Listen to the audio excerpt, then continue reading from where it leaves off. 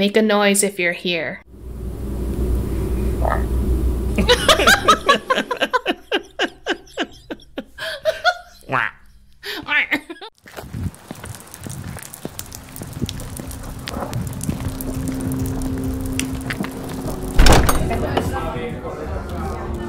Welcome to Hair of the Werewolf. I'm Chase, and I'm here with my co-host, Lily. Hey, guys. We are a supernatural horror podcast where we tell each other stories that are allegedly true and often have a few drinks along the way. So cheers to all of you who are joining us. What you heard at the beginning was one of our special recordings from when we stayed at the Hotel Andaluz, which last episode is all about that, our on-location recording. Yeah. We're going to talk about more about what we captured and recorded and everything later in the episode when I tell my stories and whatnot, but that was our rather unique and interesting take on a possible frog in our room or something. We had a haunted frog is what happened. Yeah, no, I have no idea what that was, but it was our big capture of the night.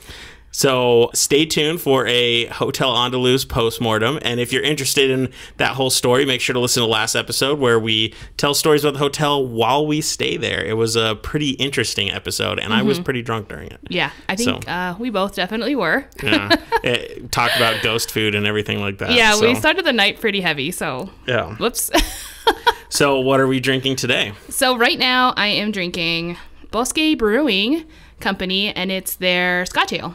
The Scotia? The Scotia, yeah. Yeah, so the other night we really wanted something to drink, but everything still has abbreviated hours because, the pandemic, everything's shorter. Mm-hmm. It was like 10 o'clock at night, and we couldn't even go to the grocery store to just buy some beer. We wanted some beer.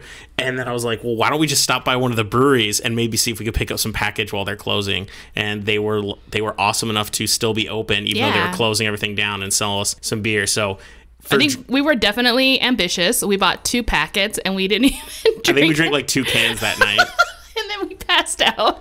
But I will say times are a little bit weird if you are bad at planning and you never have storage liquor in your house. Yeah, we don't have a collection right now. We're getting ready to move, so we're trying to keep nothing in our house. So if all of a sudden at like 10 at night you're like, man, I really want to drink, you're pretty much screwed. You're screwed. We need to be a little smarter about this going forward. For sure. But anyway, before we get into today's episode, I wanted to talk about the movie we watched a few days ago. So we just recently rewatched Slither. Oh, yeah. And I don't know if any of you guys have seen Slither, but we saw it. It came out in 2006. It's a monster movie by James Gunn, the same guy who did Guardians of the Galaxy and all that. Came out in 2006. I think we saw it in like 2007. And neither of us were particularly excited at the time. But I just don't think we were in the mood. Yeah. I don't think we were in the mood. I think we didn't even watch a movie that night, and our roommate was like, dude, we're totally watching this. And I just don't think it was right. So we weren't crazy about it, and I was always like, we have to rewatch this movie. I want to give it another chance. I didn't think it was going to take 14 years. But the benefit to 14 years is it means it feels like a movie we had never seen before, because I pretty much remembered nothing. Yeah, same. So I got to say, after the second rewatch, I love the movie. It's really funny. And Super it's just funny. Yeah, I think everyone's acting is on point. Nathan Fillion is in it, and so is Jenna Fisher for a brief second. Oh, yeah, for you Office fans out there. And guess what? She plays a receptionist there, too. She's like the dispatch call receiver or something like operator, the dispatch operator. But yeah, we're huge Firefly fans, so Nathan Fillion's always been a big thing to us. Yeah. So it's really cool to watch it. But so it's funny, but it's also really gross. And I don't mean like true crime documentary gross. I mean like funny, icky gross. Yeah, like slime and goo and monsters and all the stuff that isn't really gross. You wouldn't want to touch it in real life, but it doesn't make your stomach hurt when you watch it in a movie. Don't want to eat while you watch this if you're queasy like I am. Yeah, because there's a lot of people eating a lot in this movie and not in an attractive way. Not like your usual attractive eating movies. but it's got lots and lots of little worms and infections. It's an alien invasion movie, and it's got everything that you could want. Comedy, action. Yeah, it's really good. And so I highly recommend it. But the reason I wanted to bring it up, not just that we watch it, is it is currently streaming for free on Amazon Prime. Yeah. So any of you that got Prime, you should totally give it a shot. It's a great movie, and if you don't like it 10 minutes in, then sorry for wasting 10 minutes of your life. I'm not sorry. You're welcome. Totally not sorry. So anyway, now we should get to the stories. So Lily, what do you have for me today? Okay, so we're going to start off with my story, and it is the Dybbuk box. The what? Dybbuk. Divick? No, Dybbuk. It's a Jewish word. So it's not something that I would have commonly have known myself. But the Dybbuk box is very, very popular. All right. In the paranormal world. Never even heard of it. Yeah. Oh, okay. So when I hear box, I'm thinking puzzle, and I'm thinking like Hellraiser when they have that like cube. Ah, like the Pandora box? Something like that, yeah. I don't remember what it was called. Maybe that's what it was called. I think it was something like that. No, it's not necessarily that. It's actually a wine cabinet. It's it's a small little thing. Less interesting than a puzzle box. All right, so already all right, go for it. Yeah, okay. I'm really glad you're interested. Thank you for holding it.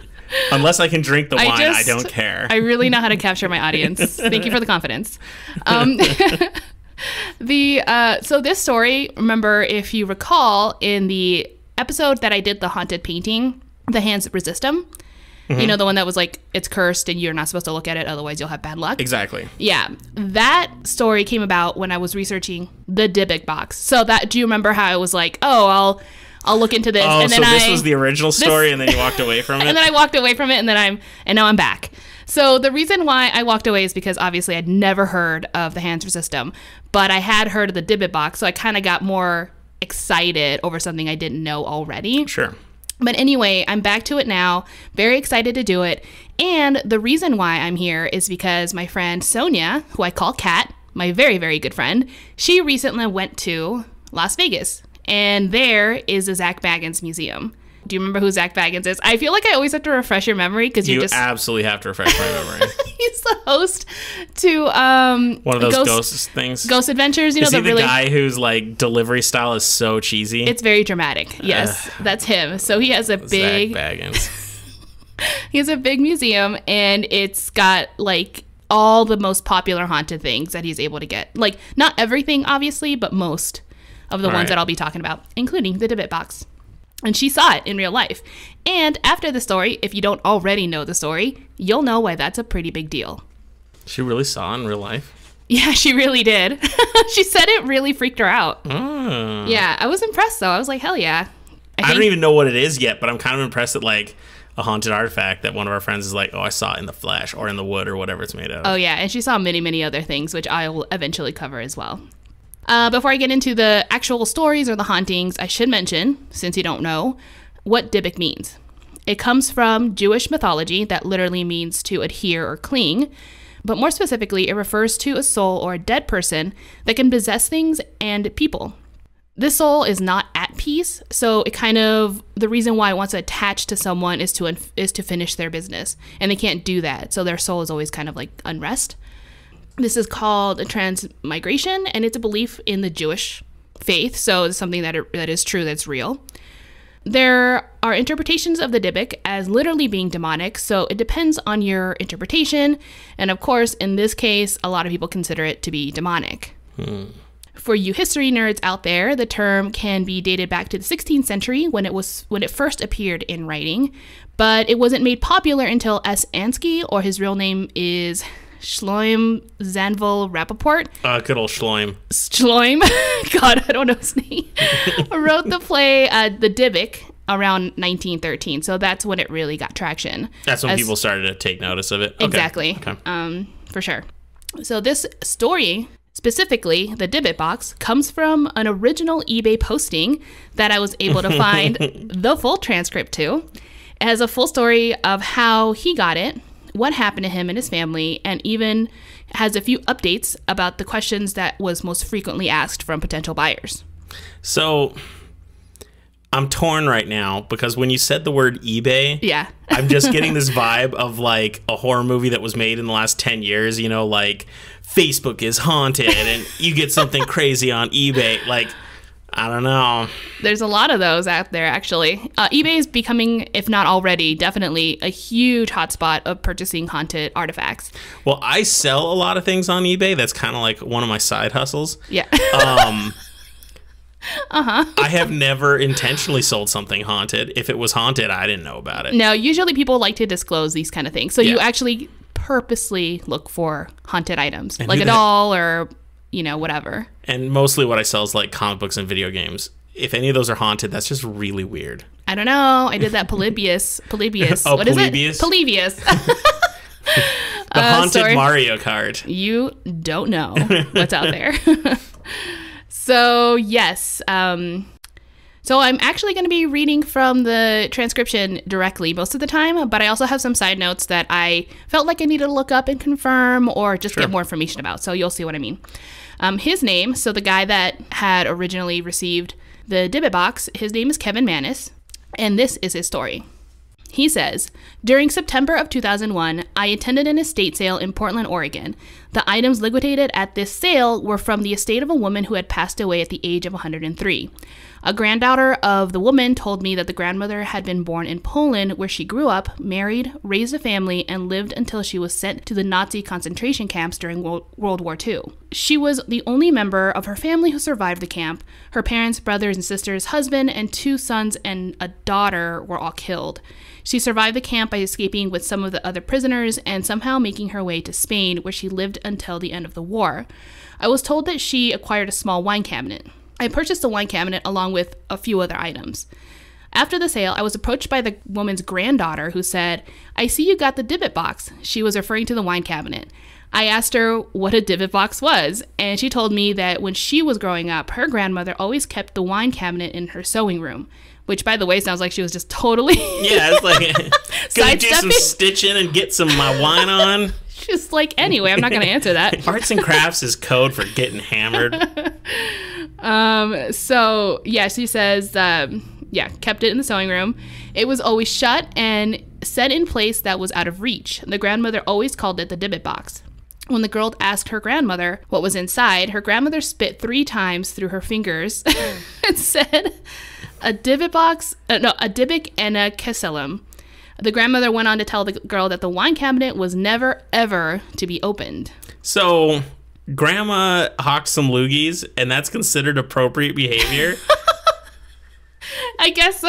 I think if I ask anyone any question under the sun, anything at all, and they spit 3 times, I'm going to be like, I need to leave. You're like, no, I'm good. I don't even know. I don't even care what they're going to say. I think they're crazy now. Yeah, totally insane. Completely. Yes. What do you want to eat tonight? How dare you ask? I'm out.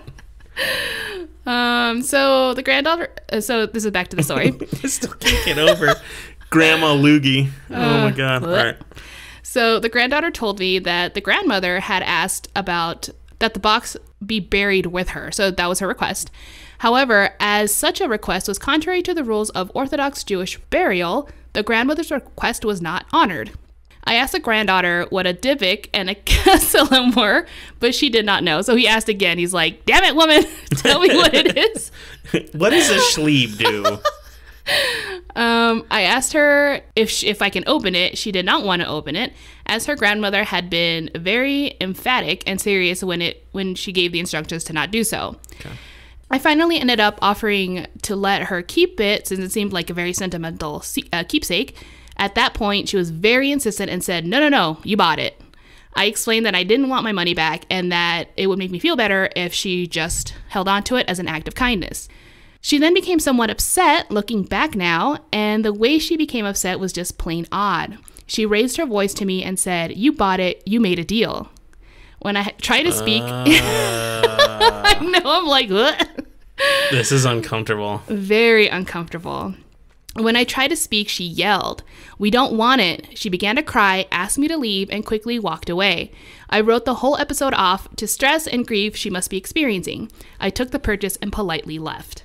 I think he's beyond polite at this point. Yeah, though. This is beyond the act of kindness, in my opinion. And first of all, I think at this point, I certainly would have just walked around the store and been like, anyway, I'm just going to keep browsing, and then leave the box and run the hell away. But he clearly has never seen a horror movie, so he goes on. But let's be fair, because we've learned how some of this horror stuff is, maybe since he made an arrangement to buy it and exchange money, it's going to haunt him no matter what. Like, he'd get home and it would just appear. Ew. I mean, I doubt he has a sewing room, but it would appear in whatever his hobby room was, right? Like right next to the television or DVD player or something. Yeah, that could make sense for sure. This DVD player. Oh, this was in 2000. So the eBay post was in 2003. I don't know how long he had it. I can't remember. But that's prime DVD time. Prime TV, DVD. Yeah, definitely. At that time, when I bought the cabinet, I owned a small furnishing business. I took the cabinet to my store. I put it in the basement workshop where I intended to refurnish and give it to my mother as a gift. I didn't think anything more about it. I opened my shop for the day and went to run some errands, leaving a young woman who did sales for me in charge. After about a half hour, I got a call on my cell phone. The call was from my salesperson. She was absolutely hysterical and screaming that someone was in the workshop breaking glass and swearing. Furthermore, the intruder had locked the iron security gates and emergency exit, and she couldn't get out. As I told her to call the police, my cell phone battery went dead. I hit speeds of 100 miles per hour getting back to the shop. When I arrived, I found the gates locked. I went inside and found my employee on the floor in the corner of my office sobbing hysterically. I ran to the basement and went downstairs. At that point of the stairs, I was hit by an overpowering, unmistakable odor of cat urine. There had been never any animals in the store, he says. As I investigated, I found that the reason the lights didn't work also explained the sounds of glass breaking. All of the light bulbs in the basement were broken. All 9 incandescent bulbs had been broken in their sockets, and 10 4-foot fluorescent tubes were lying shattered on the floor. I did not find any intruder. However, I should also add that there was only one entrance into the basement. It would have been impossible for anyone to leave without me head on. I went back to speak with the salesperson, but she had left. She never returned to work ever again. Yeah, that one. So we don't even know what she saw. No, so she didn't. I don't know. It seems like she didn't maybe see anything, but she just kept hearing. And that's what she said on the phone call. Like, she could only hear people cussing and breaking things, and she kind of just hid away. She's like, I'm not dealing with this, and called her boss. Yeah, so at this point, Kevin had no idea what was going on. And it's definitely too early in the game to suspect a cabinet. Sure, right? It's like, wait, you can't just like start thinking. Someone broke in, and I did get a new cabinet. I know what's going on here. Transformer. So, yeah, he goes on to say that things got worse. As I already indicated, I had decided to give the cabinet to my mother as a birthday gift. After about 2 weeks, I made the purchase. I decided to get started on refinishing it. So this is finally the first time he opens it. Man, he didn't even open it after he bought it? No, I'm so confused. People and spending money. It's crazy. Well, I think it's like, since it's his business, he just gets them. He's like, they're like projects to him. He's like, I'm going to get it. I'll get to it eventually. I'm here doing business. I don't know. I shouldn't be like too judgmental, because every now and then I'd like buy a DVD or a Blu-ray or whatever on Amazon. I'm like, ooh, this is a good deal. I can't wait to watch it. And then I'll get it and I won't find time to watch it. And then I'll find it 6 months later still in the shrink wrap. And I'm like, God, I suck. Yeah. And all this time it could have been haunted and you have no idea. The haunted Blu-ray. Oh my gosh. So yes, he finally opened it. He says, I was surprised to find that the cabinet has a unique little mechanism. When you open the door, the mechanism causes the opposite door and the little drawer below to open at the same time. So I was confused by his description. I get exactly what he means. Okay, you do? A lot of mini bars do that, like where you open it and the whole thing kind of just presents itself. So I saw a video of the cabinet, and I guess what he means is when, specifically with this design, if you open the thin bottom drawer at the bottom, the two top drawer, doors open at the same time. Okay. Now, this isn't a very strange mechanism for what it is, because I learned that this type of cabinets are called Aaron HaKodesh. These cabinets are found in synagogues, which are set up against a wall that faces eastward towards Jerusalem, and inside is where the scrolls of the Torah are stored. The design in which it opens is intentional because the idea is when you open it, you let the light fall equally onto the scrolls at the same time. Oh, that's a neat idea. It's kind of cool. Yeah, so there is significance, and this is kind of what I meant. Like, I had to look up why this cabinet did this. That would annoy the hell out of me. To me, this makes sense. To me, I was just picturing a mini bar, and it has nothing to do with light hitting all your alcohol at the same time. It's just so it looks pretty when you're just like, I'm about to get shit-faced. So you can get to your alcohol quicker. There's so many choices. Yeah. So that one at least has a ritualistic purpose, which I think is actually kind of nice. Exactly. It is. So he says, it was made very well. Inside the cabinet, I found the following items. One 1928 U.S. wheat penny. One 1925 U.S. wheat penny. One small lock of blonde hair bound with string. Okay, that's messed up. One small lock of black/brown hair bound with string, one small granite statue engraved with gilded with Hebrew letters. I was told later, he says, that the letters spelled out shalom, one dried rosebud, one golden wine cup, one very strange black cast iron candlestick holder with octopus legs. I saved all the items in the box intending to return them to the estate. The family has refused the items, so they will be included in the estate in the sale of the cabinet. So he's describing again, like, obviously this is an eBay post. After opening the cabinet, I decided to not refinish it. I cleaned it and rubbed it with some lemon oil. It was at this time I noticed that there was an inscription in Hebrew carved on the back of the cabinet. I have no idea what it says or its significance, so back to my notes, I found out what it was. It is a Shema prayer, which is one of the first prayers that's learned and often, if not always, recited at least once a day. Okay. Yeah. Anyway, he goes on to say, on my mother's birthday, October 28, 2001, my mother called to tell me that she was going out of town with my sister, so we couldn't celebrate her birthday and couldn't give her the gift until October 31st, 2001. My mother came to the shop. We were going to have lunch together, but before we were going to leave, I gave her the wine cabinet. She seemed to like it. While she examined it, I went to make a phone call. I hadn't been out of sight for more than 5 minutes when one of the employees came running to my office saying there's something wrong with your mom. So this isn't in the description, but I saw an actual interview of Kevin's mom. Her name is Ida, by the way. And she said, and this was her experience. When she was left alone with the cabinet for the first time, she said that as she was looking at it, she felt like the cabinet was looking back at her. She got up from her chair, reached out, and, was touching the cabinet, kind of looking at it. And as soon as she opened the door, she said that she felt a cold breeze coming out of it. She then began to stumble backwards and sat back in the chair. She felt paralyzed and was unable to get away or run away. All she can do was feel the pure terror coming out of the cabinet. She also said that she started feeling like her mouth contort, and at that moment, she knew she was having a stroke.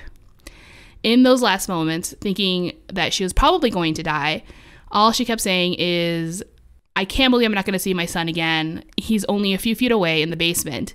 And more importantly, I can't believe I won't be able to tell him to get rid of the box. That's what she said. Oh, that's messed up. I know. It's creepy. So. That's really creepy. For those to your last thoughts. Yeah. I wish I could see my son, and I need to tell him to get rid of this devil thing. Yeah. Like, she's like, this is the worst. So back to Kevin's story.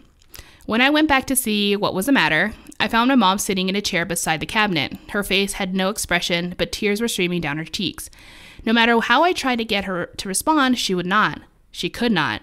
It turns out that my mother had suffered a stroke. She was taken to the hospital by ambulance. She ended up suffering partial paralysis and losing her ability to speak and form words, but she has since regained some of that. She could understand things being said to her and could respond by pointing to letters and the alphabet to spell out words, to communicate. When I asked her the following day how she was doing, she teared up and spelled no gift. I assured her that I had given her a gift for her birthday, thinking that I didn't remember, or thinking that she didn't remember, because she had just had a stroke and blah, blah, blah. But she became even more upset, and she began to spell out hate gift. I laughed and I told her, I'm sorry, I can get you something else, and that she didn't have to keep the cabinet. Still, I didn't associate anything that happened with the cabinet itself or anything paranormal. Frankly, I didn't think I ever used the term paranormal until that month. I'll try to make this short now. It's been quite the description. It's been quite the description. I gave the cabinet to my sister. She kept it for a week and then gave it back. She complained that she couldn't get to the door to stay closed and that it kept opening. There are no springs in the door of the mechanism, and I have never found that the doors come open. I gave it to my brother and his wife, and they kept it for only 3 days and then gave it back to me. My brother said it smelled like jasmine flowers, while his wife insisted that it put an odor of cat urine. Yeah. The cat pee comes back. We're coming back with the cat pee, yeah. I guess it was my girlfriend who asked me to sell it for her after only 2 days. So he gave it to his girlfriend, I guess. Man, he's just giving it to everyone. Like, at some point, like, maybe people don't want this freaking gift, dude. He's like, why doesn't my mom want it? Why doesn't my brother want it? Yeah, I don't know. So he says, I sold it the same day to a nice middle-aged couple. 3 days later, when I came to open the shop for the day, I found the cabinet sitting at the front doors with a note that read, "This has a bad darkness." I had no idea what that meant. Anyway, I ended up taking it home. That's when things got even worse. I'm sorry. At this point, I'm not feeling bad for him anymore. He is oblivious. He's totally oblivious. He has no idea what's going on. I mean, I don't know. It doesn't seem like he's very superstitious, obviously. So I don't think he's putting a lot of emphasis on the fact that things can be cursed, supernatural. Or maybe it's just a crappy cabinet. Just put it on the curb and say, free, take me. Someone will surely take it. And make sure to put it not on the curb in front of your house. Put it like on the curb in front of like some other business. So God, it's so messed up. No, but the thing is, at that point, it's not going to come back to you. And then if someone returns it to that curb, someone else will take it. And then it'll just be a juggling act from people who want free stuff. Yeah, that's horrible. Pass on the curse, yo. Yeah, it's not as easy consciously, but maybe for you I understand how immoral that sounds. Yeah. But at some point I was like, I don't want it. Yeah, no, for sure. Never gift you anything, I guess. Because who knows? Anyway, he says that since that day I brought it home, I began a strange recurring nightmare. Every time I have the horrible dream, it goes something like this. I find myself walking with a friend, usually someone I know well and I trust. I find myself looking into their eyes of the person that I am with. It is then that I realize that there's something different, something evil looking back at me. At that point in my dream, the person I am with changes into what can only be described as the most gruesome, demonic-looking hag that I have ever seen. This hag proceeds then to beat the living tar out of me. I have awakened numerous times to find bruises and marks on myself. Where I had been hit by the old woman during the previous night. Still, I have never related the nightmares to the cabinet, nor do I think I ever would have until the next stuff. If you have dreams that you're getting beat up and you wake up with bruises, there's a problem, dude. Yeah. Like, but even if there's no cabinet involved, something's wrong. You got to figure this out. Yeah, it's like, am I beating myself up? I mean, even if he doesn't believe it's really hard to give yourself a bruise. I kind of give myself bruises all the time. Or maybe I'm haunted. Who knows? All this time. My haunted wife. I bruise like a peach, people. But they're always weird things. Like, it'll be like a pinky-sized bruise, like on the back of your knee, and you're like, how the hell did that happen? Yeah, that's true. It just comes from nowhere. Maybe I'm just haunted by a very small, weak child. Like a tiny little angry rat. I can handle that. I'm not worried about it. So, about a month ago, however, my sister and my brother and his wife came over to my house and spent the night. The following morning, during breakfast, my sister complained that she had a horrible nightmare. She said that she recalled having it a couple of times before and went on to describe my nightmare exactly to the last detail. My brother and his wife froze as they listened, and then they chimed in that they had both had the exact same dream. Oh. Yes. The hair was standing on the back of my neck and still is. As he talked, it became clear that the common denomination was that each of us had that nightmare during the times that the cabinet was in our possession. I called my girlfriend and asked if she could recall having any nightmares recently. She described the same nightmare, same hag, everything. When I asked her if she remembered the date in which she had the nightmare, but she didn't. Then I asked her if it happened to be the night before she gave me the cabinet back for her to sell. She said, yeah, how did you know that? So she was able to recall. Mm-hmm. Why do I have a feeling the next thing is going to say, still, I didn't think there's anything wrong with the cabinet. Because I'm an idiot. I'm still not convinced. And I'm just kidding. I thought maybe we just ate some really bad food the other night or something. Yeah. Couldn't be the creepy cabinet everyone keeps giving me Maybe back. They have a really creepy cat. I don't know. So he goes on to say, now then, since my family's discussion, it seems like all hell is breaking loose. For a week afterwards, I started seeing what I can only describe as shadow things in my peripheral vision. In fact, numerous visitors to my house have claimed that they have seen these shadow things. I put the cabinet in the outside storage unit and was awakened when the smoke alarm in the unit went off in the middle of the night. When I went to see what was burning, I opened the door and didn't see any smoke. However, I did get hit with the smell of cat urine. When I went back inside, the smell was there in my house. I do not own a cat and I never have, he says. I went back outside and grabbed the cabinet. I brought it back inside and tried to research it on the internet. Why? I don't know. I think it was, I don't know. I have no idea. If he was like, I don't want to set up the smoke alarm again, then disable your smoke alarm. Why bring this cursed thing into your house? He's like, you're better next to me where I can keep my eye on you. Yeah, I mean, he's definitely bringing the fire with him. So, I don't know. You crazy little cursed thing, you. Oh my God. Let's look you up. I love how all these stories involve people who I just want to see. Maybe horror movies are not wrong. We always see horror movies and we're like, God, that guy's doing something stupid. Apparently, in real life, people do the same stupid stuff. So maybe we need to take it a little easy on horror movies. Just saying. Yeah, what was that movie? Contagion or something like that, where people are like, that's not how people actually act in a like kind of pandemic or when there's like you mean Outbreak? No, it was Outbreak, but there was also another movie that people kept talking about to like watch because it was eerily similar how people behaved during like a crisis situation like that. Because Contagion's a movie about a girl turning into a zombie. No, that's Contracted. Oh, that's Contracted. Maybe it is Contagion. Yeah. All these similar name movies. It's not my fault. It's not your fault.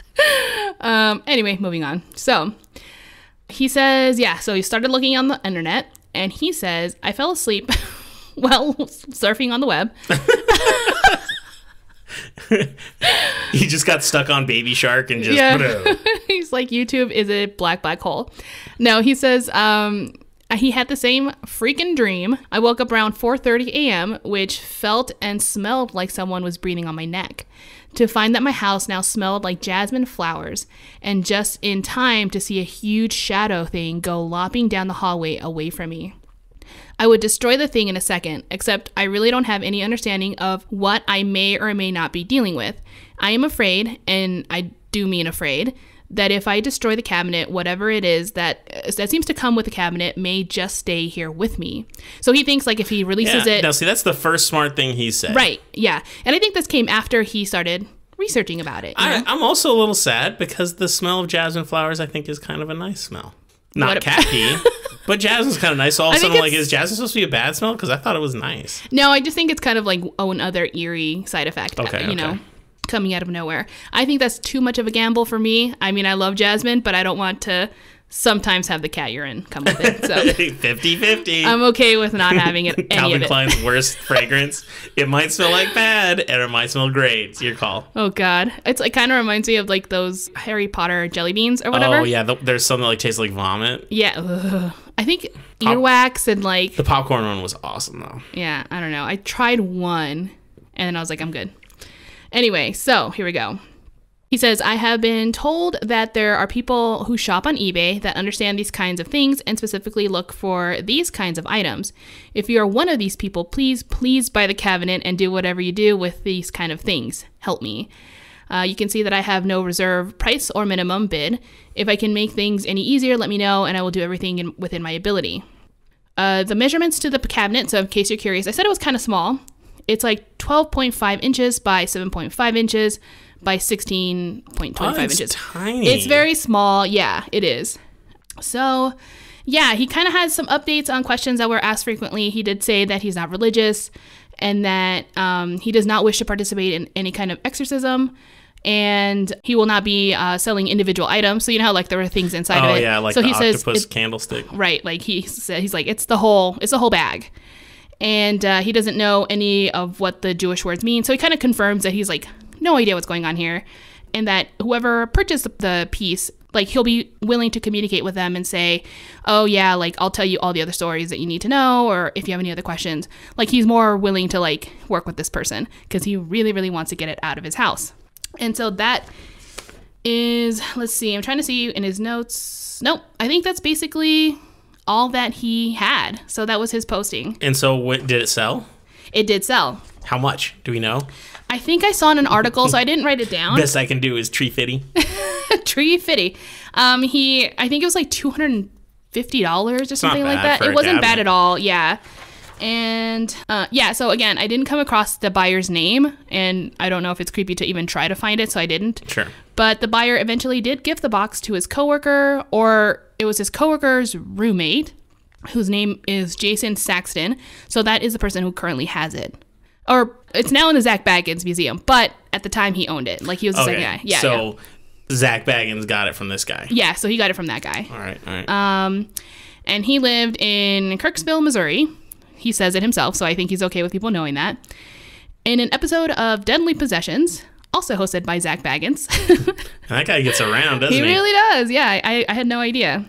Jason, for the first time in 12 years of owning the box, traveled to meet with Zach. So he had never taken it out of the state, not even out of his house, really, or his property.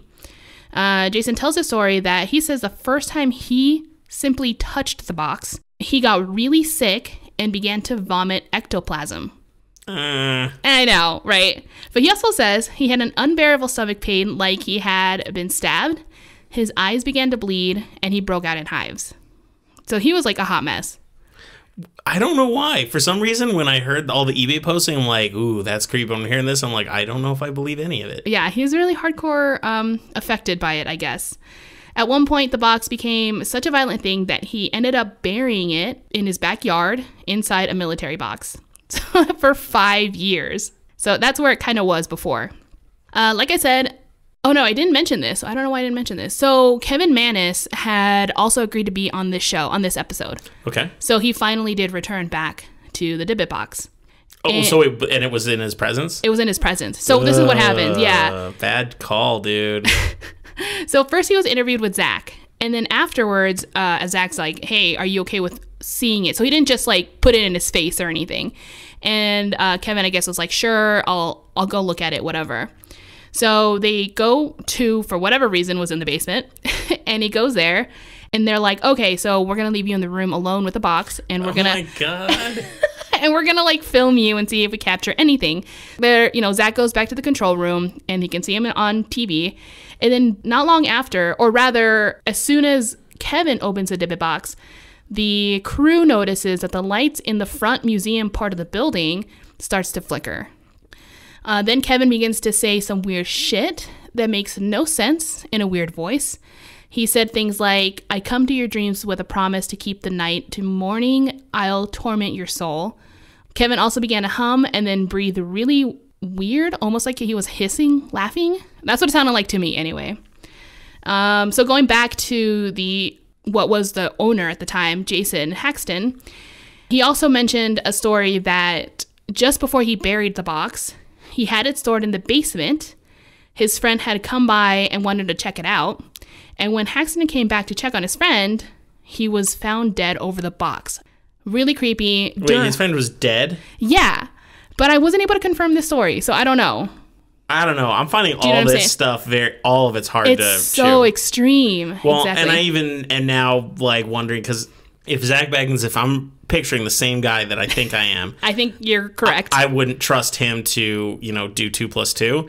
So I would totally buy that they would pay him to put on an act to make the show look spicy. I'm not going to say he's not been accused in the past for dramatization or rather making things up to kind of emphasize hauntings. So it's unfortunate. Let's just because say his Baggins might be full of shit. Yeah, oh my God. That's the worst. Yeah, we'll say that. So his friend is dead over the box.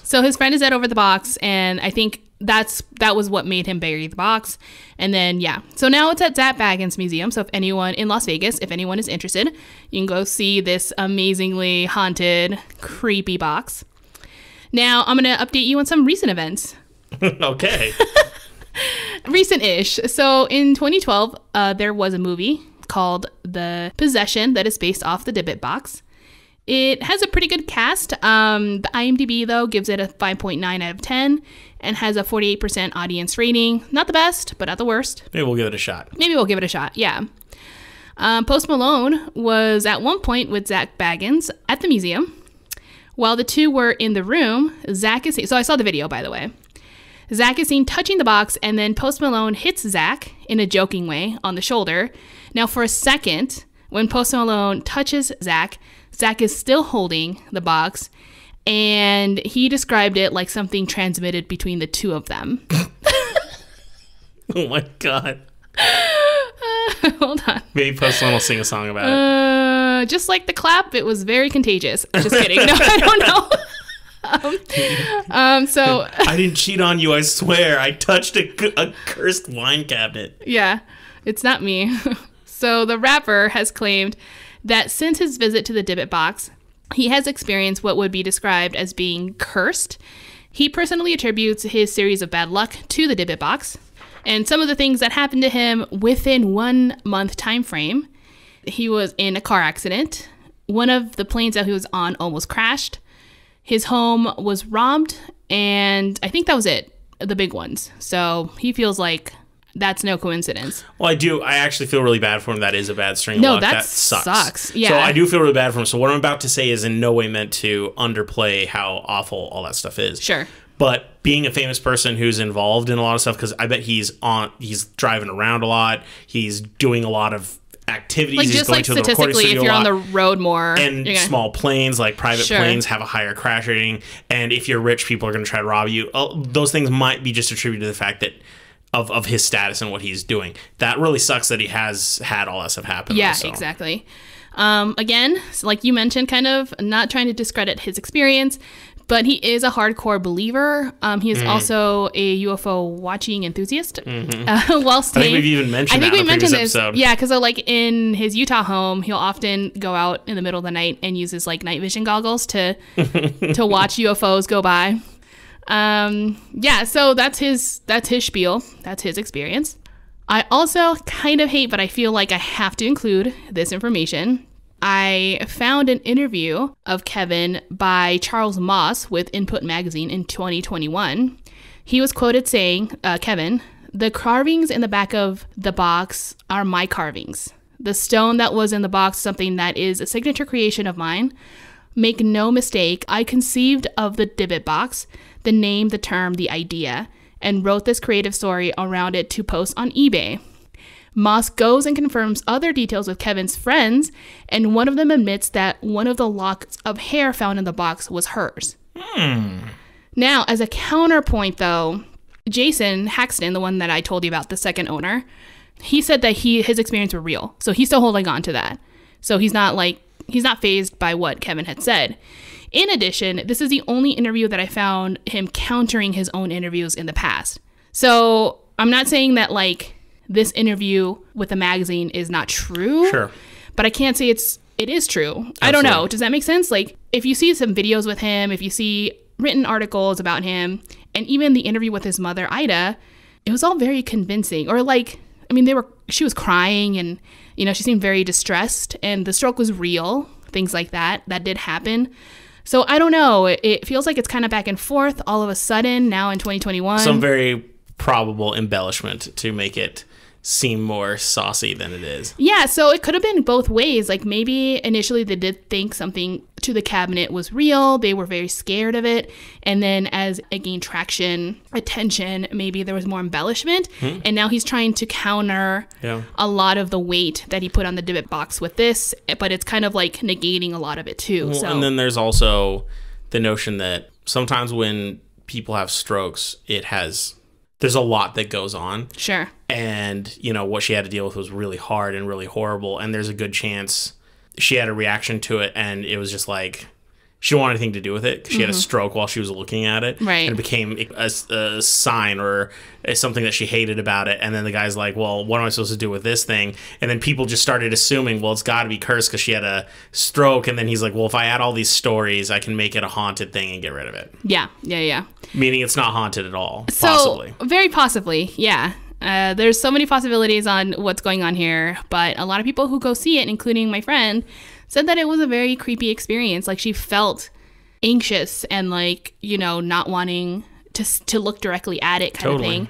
And with those kind of things, especially if you're in a museum full of haunted items, that specifically giving you that reaction when it could have been anything is something to say.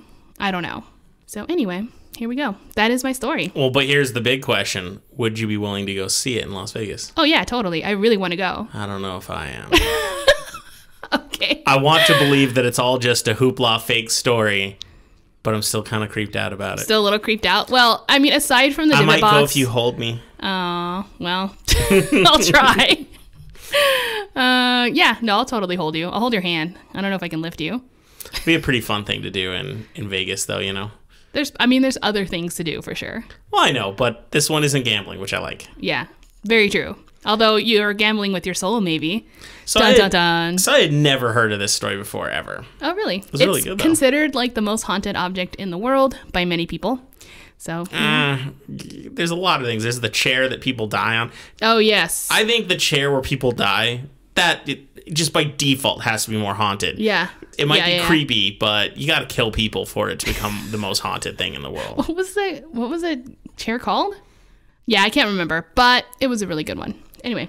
So we should take a break. I've got the update on our Hotel Andaluz stuff coming up right afterwards. We need another drink, so We'll see you guys in a second. Woohoo. Okay, guys, we're back, and I think Chase has now finally our update on the Andaluz, so I'll have you tell us that now. Absolutely. So if you missed last week's episode, we stayed at the Andaluz for an on-location recording. So during the recording, we talked about history and some scary stories and everything, but we decided to go a little extra mile after we finished recording, and we wanted to do a little ghost hunting, ghost adventure stuff ourselves. So we set up some equipment in an effort to capture some paranormal phenomena. Now, we don't have all the fancy equipment that professionals use, but that wasn't going to stop us from trying. We used whatever we had. So the first thing we did was we set up a microphone in an effort to capture some EVP, or electronic voice phenomena. This involved me turning my microphone sensitivity all the way to the max, and then we put it, kind of in the center of the room, made sure everything that we had control over was quiet, and then we would ask questions and then pause and try to see if there was anything in the room that wanted to say anything. Yes. And the idea is that we might not even be able to hear what is being said, but the microphone might pick it up, and we have to bring it onto the computer afterwards and modify it and everything. So the kinds of questions we asked would be like, is there anyone in the room with us? What is your name? Can you make a noise? Do you want us to leave? Things like that. The usual. The usual, the kind that you really don't want to hear answers to for the most part. So afterwards, I opened up the audio on my computer and enhanced it to amplify any sounds the microphone would capture. So, you just crank it up. And the funny thing is, you could hear a lot more. Most of it was obvious things that were going on in the background of the hotel, or something driving on the street. We couldn't tell. We heard that stuff too. For the most part, we didn't hear anything. It was mostly silent, except for just random background noises. But there was one moment... It was weird, where we asked a question, and when I enhanced it, and all I did was essentially just raise the volume. I didn't do any changes to the audio other than increasing the volume. What we heard was this. Make a noise if you're here.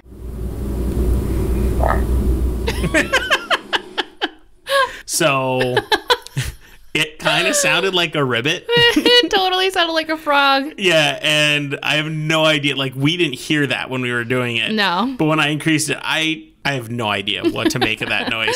It sounds funnier than anything. It doesn't scare me. I was just I wonder if it picked up, my foot on, the carpet. Sometimes carpet makes weird noises. Well, right. Maybe just a slight shifting of my weight, or maybe it was even picking up our stomach.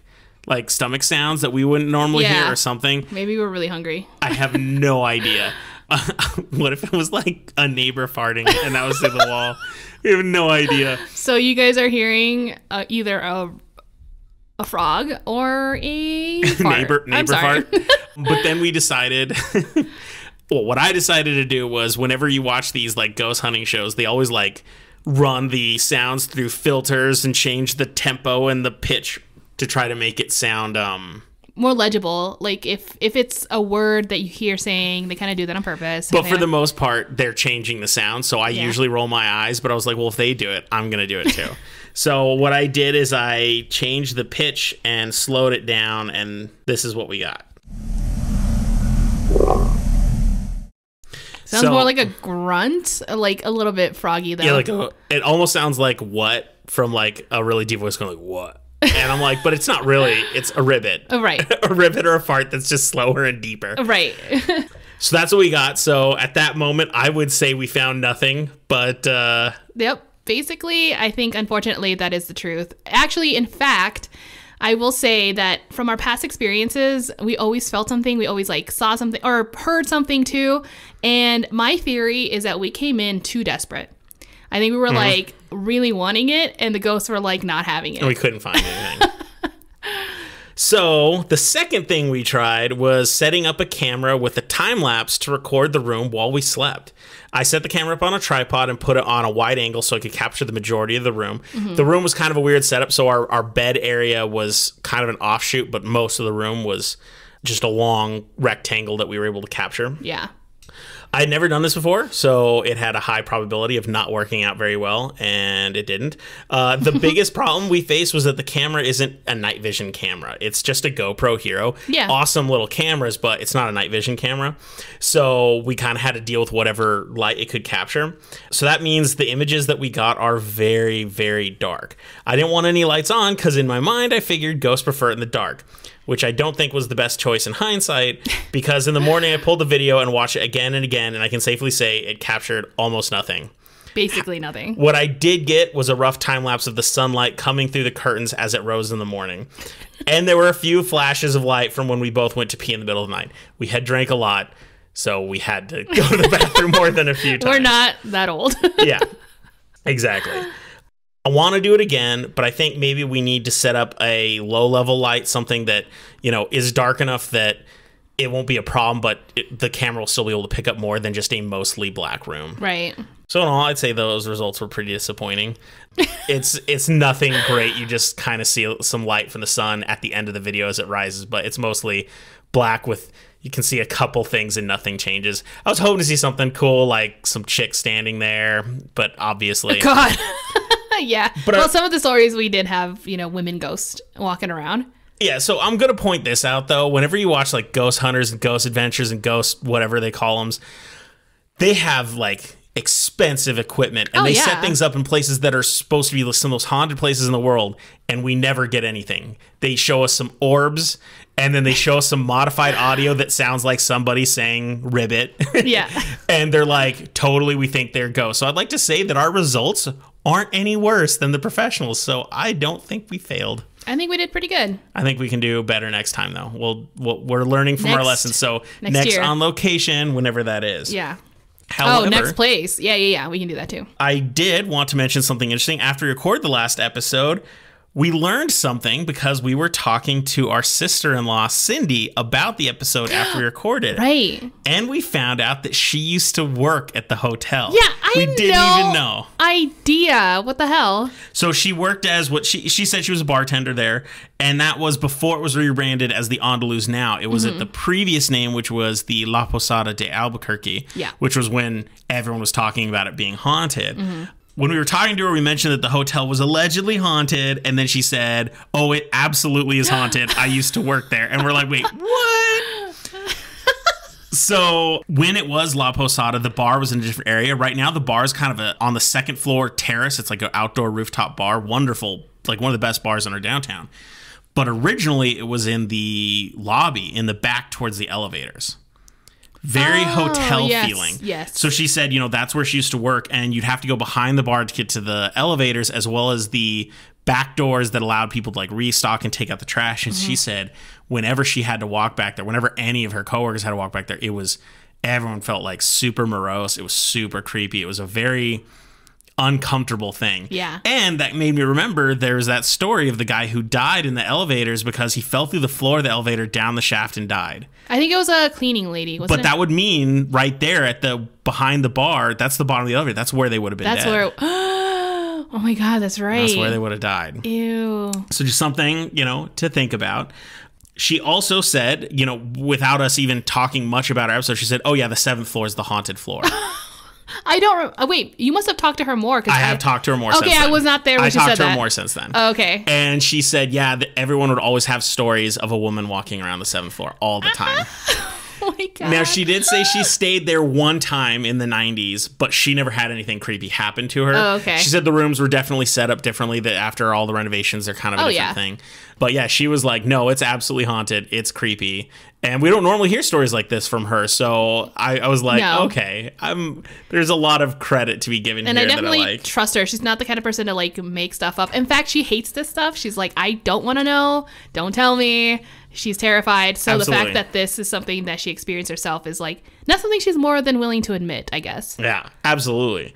And what she was telling us about it being uncomfortable areas and whatnot really goes in line with the guy who checked us into the hotel last time when we talked to him about the hauntings. He said most people's experiences here have to do with feeling super uncomfortable and weird feelings in certain areas or at certain moments. It's not always or very rarely about seeing apparitions. So it seems to be that's kind of just the universal thing. Right.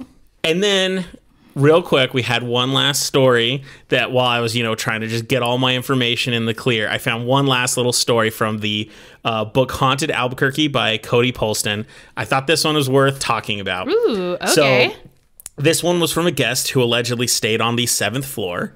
Now, as we mentioned last week, the two most haunted floors are the 7th and 4th floor. So 7 tends to have the most activity. Yep. If you recall, that's where that one waiter was killed and murdered. He was like stabbed multiple times, scalped, and had his spinal cord cut. Oh, a totally normal murder, right? Yeah, I remember. So apparently a lot of murders, mostly on the 7th floor, it seems like. So anyway, this guest was staying on the 7th floor. They were taking a shower when they saw what they described as a disembodied face. She brushed it off as a figment of her imagination, like, oh, I'm just being crazy. So, as we do. As we do, oh, it's just a face. So she went about her day, and she was staying with her boyfriend at the time. So she was trying to go to bed later that night. Her boyfriend was already sound asleep.